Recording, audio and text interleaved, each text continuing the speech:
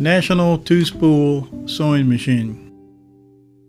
The National Sewing Machine Company was a badge company that would put any name on a sewing machine you wanted if you bought enough of them, but they also made their own line of sewing machines.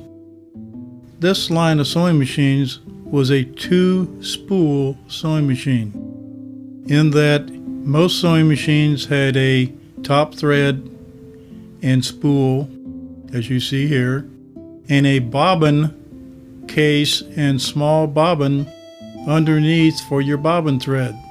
This machine has a separate spool of thread underneath inside this canister that acts as your bobbin. So you have as much thread on the bottom as you had on the top.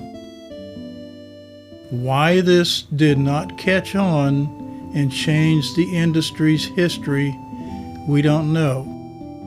But this particular style of sewing machine only lasted a couple of years and lost its popularity and was never seen again. So this in and of itself is quite rare in a sewing machine, and I actually have two of them, one in a treadle cabinet and this one which I have no cabinet for. National Two-Spool.